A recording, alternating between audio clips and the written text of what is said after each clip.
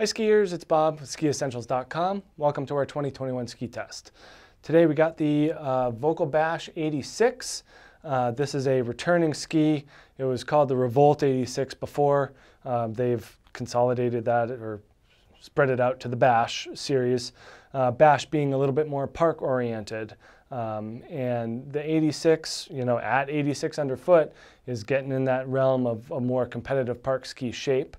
It is not symmetrical, but it does have just a very good balance to it.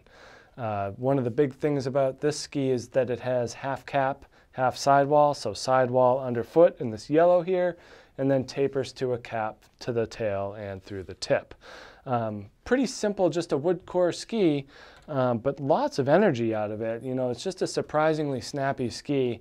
I'm a pretty big guy and I've skied this 180 and was just really impressed with how much energy was coming out of the turn. So a lot of skiers might be surprised at kind of that all-mountain versatility at what is kind of a park ski on its surface and in the marketing material.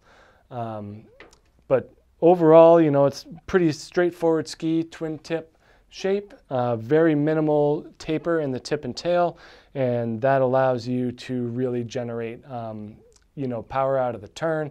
It hooks up easily. We do get that tip and tail rocker, but pretty minimal and some really nice camber underfoot, and that's what gives it that really good snap.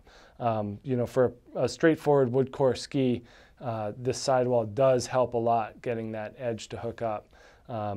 It's definitely got some play to it, not as torsionally stiff as some skis with some metal in it, but that's not the point. The point is for these to be playful and able to do tricks. So Bash 86 from Volkl, really just a wonderful, light, easy to use, park ski or an all-mountain ski for someone who wants to have something that blends that, blurs that line.